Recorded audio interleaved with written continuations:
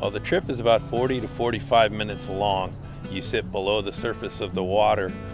A little bit about the boat itself. Its name is the Seawolf, 64-foot vessel. And the tour we give is called the Undersea tour, about 40 to 45 minutes long. It's what we call the next generation glass bottom boat, where the viewing is definitely much more three-dimensional, where you're literally submerged into the environment.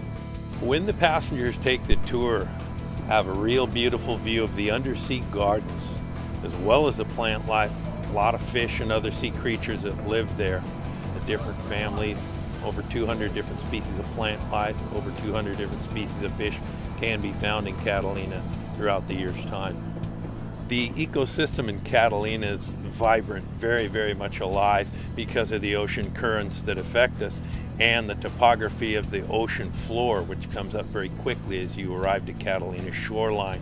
Maximum visibility with ideal conditions and weather permitting has been as far as 80 to 100 feet. My name is Renzo Sampson. I am the port captain for the Santa Catalina Island Company. I was born and raised here in Avalon. I've worked here since 1975 as a junior in high school, and it was a wonderful calling. I've enjoyed it ever since. I ride my bicycle to work in a minute and a half. The outdoor environment, to be able to enjoy that marine environment at work or on my day off.